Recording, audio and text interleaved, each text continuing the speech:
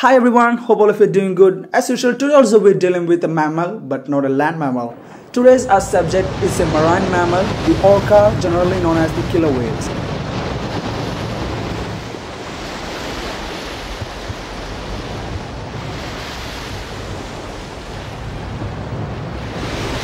Even though they are known as the killer whales, they are not any whales anymore. They are the largest members of the dolphins, and they are the strongest jawed members existing in the animal kingdom. Even though it's not yet possible to calculate the bite force of an orca mechanically, according to a scientific calculation, it's estimated that an orca is having a bite force of 20,000 pounds per square inch, and that's the greatest of the extant animals in the world. Orcas are super smart and social creatures.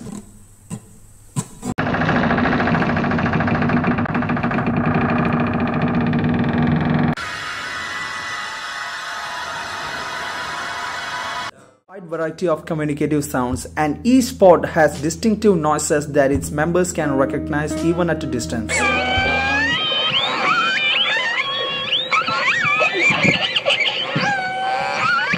Rather than for communicating, orcas use echolocations for hunting too. Orcas can be found from polar regions to the equator. Their diet includes fishes to marine birds and animals, including the whales. While dealing with the marine birds, the orca squeeze out its bulk from its feathers and outfits. In case of hunting whales, what they don't make up with their size comparatively is all compensated with their numbers.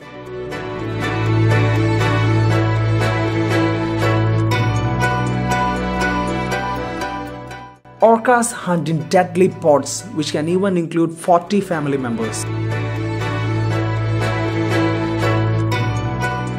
Being air-breathing mammal and spending majority of their life in the water, they are having no sense of smell actually. But what they lack with their smelling sense is all compensated with their excellent eyesight and hearing. The gestation period of an orca is 17 months to deliver a baby which can weigh up to 300 pounds. And the nursing period could last up to 2 years. After delivery, the moms are much caring towards their juveniles, and even the female teens assist the mom in nursing the juveniles. They are having no natural predators except the most brutal species, us. These creatures are hunted down and brought to captivity to play cheap tricks for entertaining few stupid people. I'm Jamie. Welcome to Shamu Stadium! Here in captivity, we see stereotypic behaviours, and these are abnormal, repetitive behaviours that have no outwardly obvious function. So, for example, staring at a concrete wall. That's so insane. I mean, I used to be in this pool swimming with these whales, and you see then that head bump. That head bump is a precursor to nursing, which can't nurse in that position. So I can imagine like a crying baby needing something from the mother, and the mother so depressed, incapable of taking care of her calf. And that's what you're seeing here. We just need better education.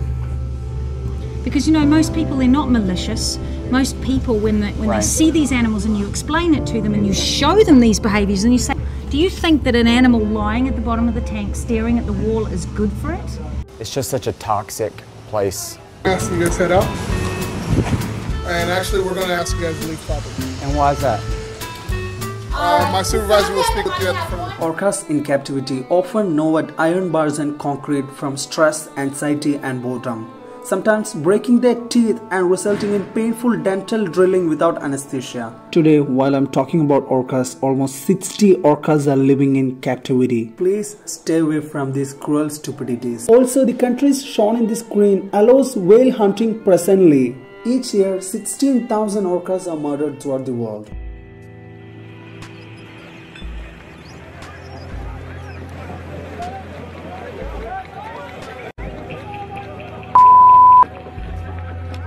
While in case of other countries, even though they don't make it out directly, overfishing is another reason for threatening of these creatures. So let's fight together against these cruelties. If you like my video, please subscribe to my channel, leave down a thumbs up and let me know your suggestions for my next video.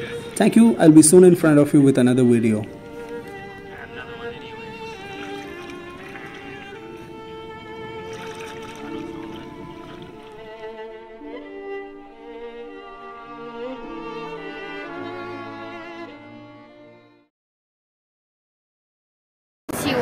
To show them face to face that we aren't scared of a big company, let alone a child is